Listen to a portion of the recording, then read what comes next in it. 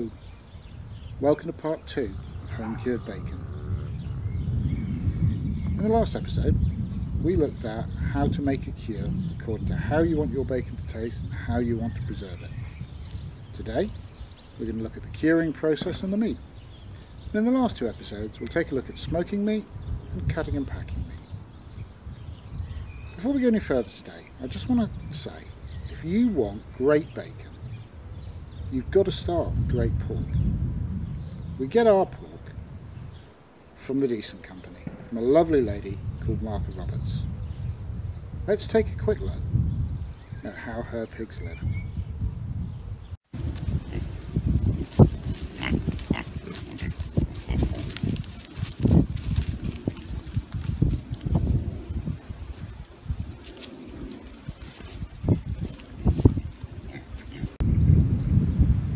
Isn't that fantastic?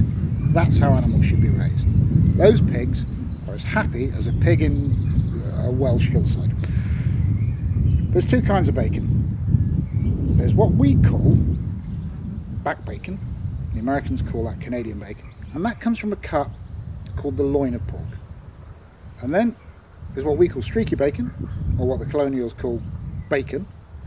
And that comes from pork belly. We like both, and the process for curing them is much the same. Today, Martha has sent us a wonderful loin of pork.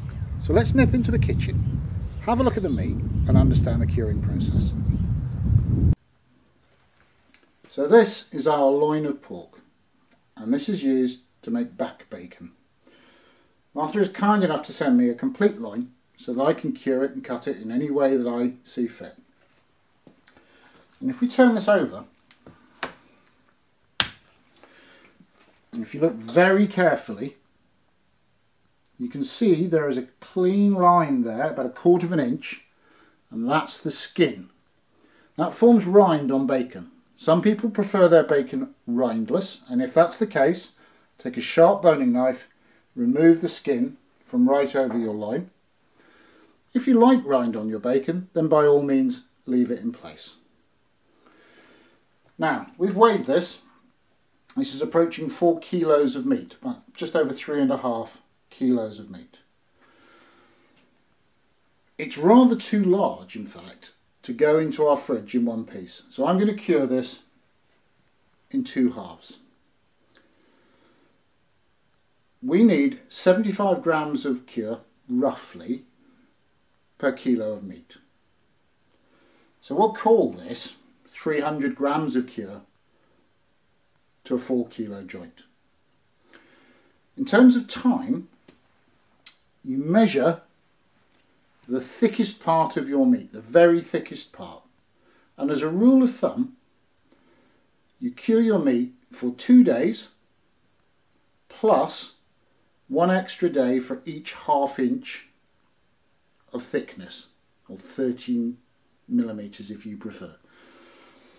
So the thickest part of this is about 2.5 inches thick. So I'm going to cure this meat for 7 days.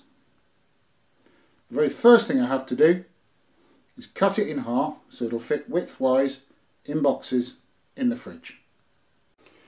So for these kind of jobs, a decent sharp butchery knife is helpful.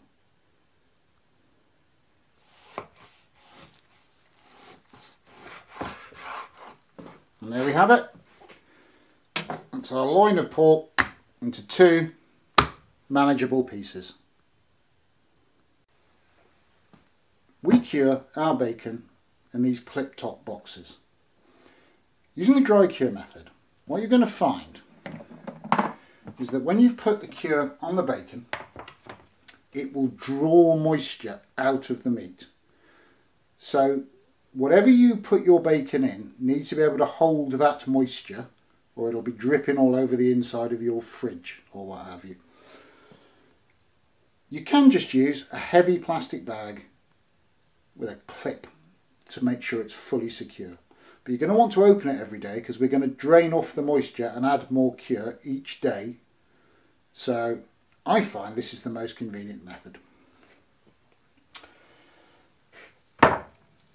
We're going to take our half loin Put it in the box.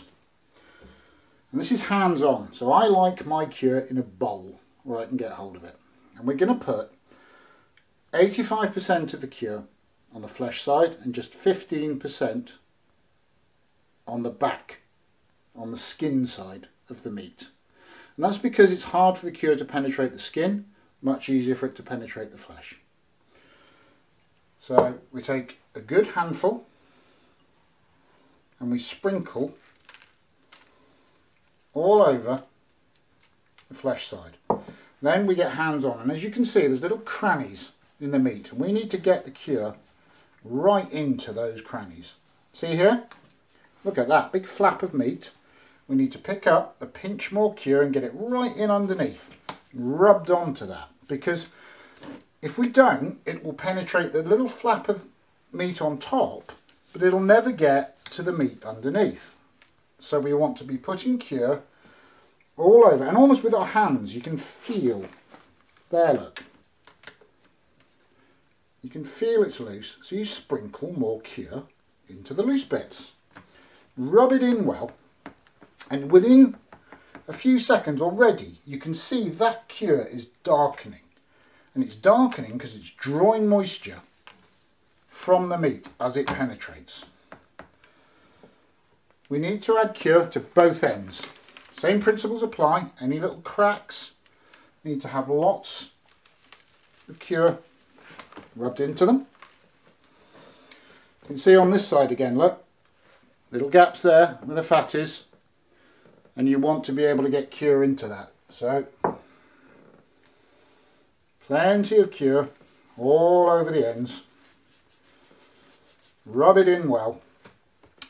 We're then going to turn this over so that it sits flesh side down. Before I do that, what I'm going to do is lift the meat and sprinkle cure all over the base. And then cover this again. You can see how that cure is already soaking in.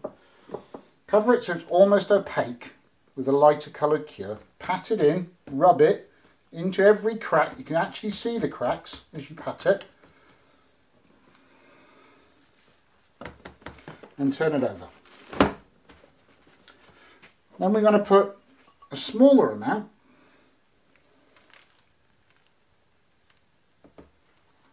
onto the skin side. Rub it in well, and again you can see it darken as it draws out the moisture.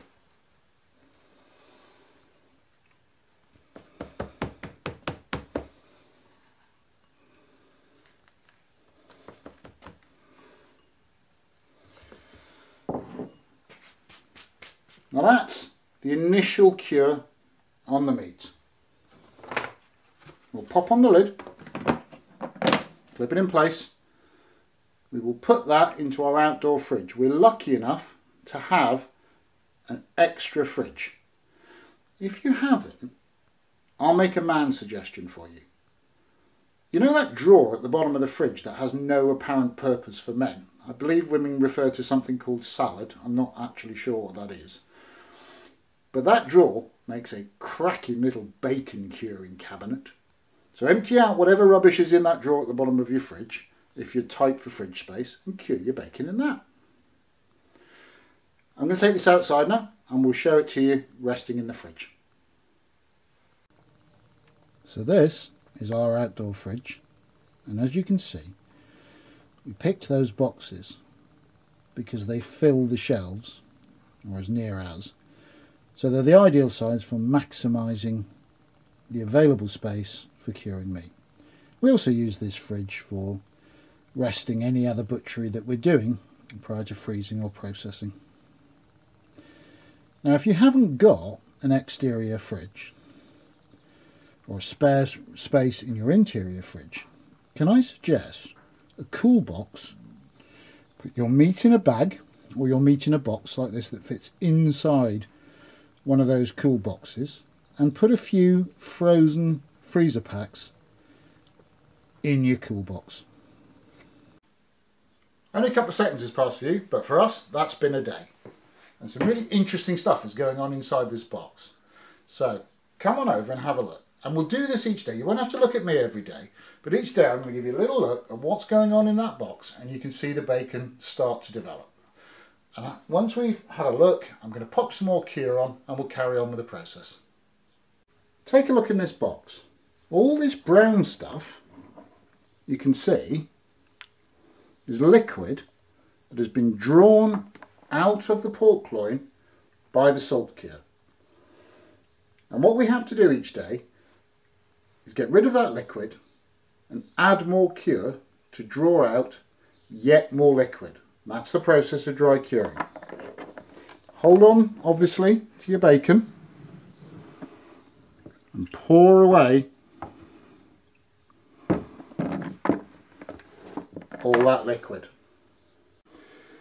Having poured away the liquid, we need to top up the cure. Now you'll notice if you look at this, now this is the skin side, the cure still looks quite good. We'll add it on a little bit more just to make sure it's fully covered, but it hasn't gone down very much on the skin side. What we do though, when we turn it over, can you see the colour change on that meat and the fact you can't see almost any dry powder? So what we have to do, just as we did in the initial cure, we cover the meat in the dry cure, same as before. We're working it into it. See, there's little cracks, working the cure into those cracks and ensuring that the whole of the flesh side of the meat is covered in cure. And again, a bit of attention to the ends, making sure those ends are fully covered in cure. What we will do then is put the lid back on, pop that back in the fridge for another 24 hours. Here we are, after 3 full days of curing.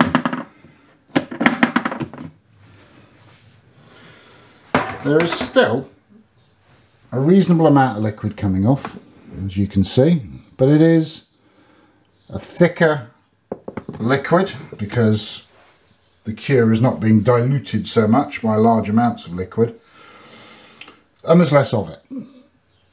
And this is because obviously in the first 2 days the bulk of the available liquid has been drawn off. So, as we've done before, we pour off all the liberated liquid. Now you can see there, and I think that's quite significant, that there is cure left underneath the meat, and that means that there isn't enough moisture in the meat to require and use up all the cure. So by day 3 we're almost getting on top of the curing process. For me this starts to look almost like a well-aged steak at this point, but we will do what we've done before. We'll top up the cure and we'll work it well into every nook and cranny and make sure we're getting both ends. But we're getting on top of the curing process now. So here we are at day 5 of the process. It feels like a grand unveiling. What I want to show you now is there is almost no liquid coming out of the meat, and there is still curing salt sat on top of the meat. So there's no point in topping up the cure today. We're almost at the end of the curing process. We'll give it another day, maybe 2 days to finish the curing, and then we'll be on to washing and drying the meat. This is the bacon after curing in the dry cure for the allotted amount of time. As you can see, the colour has changed considerably, and the colour will vary according to the ingredients of your cure. So because I'm using muscovado sugar, which is a dark raw cane sugar, some of that dark brown colour is absorbed into the meat. Now you can see that there is still lumps of cure on the surface of the meat. I need to rinse that off under a tap, and then we will submerge the bacon in clean water for 2 hours, change the water and leave it for another hour, and that will get rid of any extra cure beyond what was needed for the curing process. Let's do that now. And that is our aged dry cure bacon in clean water, just soaking away any excess salt that's sat on the surface of the meat or in those little folds. That's all we're doing. It won't affect the curing of the bacon at all. And you can see, I hope, forgive the gloves, I was in the workshop yesterday and my hands are stained and I don't want that getting on the bacon. You can see, I hope, that the colour is now a little bit more bacon-like. It's still a darker colour, but with the excess surface cure washed off, we're getting to a more appetising colour perhaps, which will change again after smoking and after slicing. So I'll keep the rinse going, 2 hours, change the water, leave it for another hour, and then we'll come back to it. After 2 hours, you can see that that water that the meat is resting in has taken on a brownish colour. That's any excess salts and sugars dissolving away from the surface of the meat and just leaving the cured meat behind. So I'm going to change that water now, and I'll pop it back into clean water for 1 more hour. Our curing is now complete. It's taken 7 days, because according to our formula we need 2 days of curing plus an extra day for every ½ inch of meat. We had 2½ inches of meat, so an extra 5 days. And our meat, now that we've rinsed it twice, looks like this. It's a lovely brown colour. It's not fluorescent pink because we're not using artificial food colourings, and we have used a dark brown sugar, and that dark brown sugar has obviously coloured the meat. Now the next stage in the process is to hang this meat in a cool place for 48 hours to allow something called the pellicle to form. The pellicle is a sort of sticky membrane that covers the meat. And in order to do that, we use butcher's hooks. You may find it helpful to start a hole with a skewer if you've left the rind on your bacon, because that can be quite a tough thing to pierce. Once I've got a butcher's hook in, I hang it from a bar in a clean white 5-gallon bucket. That will have a lid put on, just to keep out any dust or muck or what have you, and we'll leave that in a dark, unheated outbuilding for 2 days. And then we have a decision to make. If we wanted unsmoked bacon, at that point, after the 2-day hang, it's what's called green bacon, which is unsmoked bacon, and you can slice it and enjoy it. We're going to smoke ours, so after the 2 days, it'll go into the smoker, and we'll look at that in the next video. That's it for the curing process. So that's the end of part 2 of home cured bacon. If you're enjoying this kind of content, please give us a thumbs up. Leave us a comment, tell us other things you'd like to see in the future, and if you subscribe to the channel and hit the notification icon, you can be sure of hearing as soon as we post part 3, in which we'll look at our homemade smoker and how to smoke bacon. I better get these into the outbuilding. You have a wonderful day and we'll talk soon.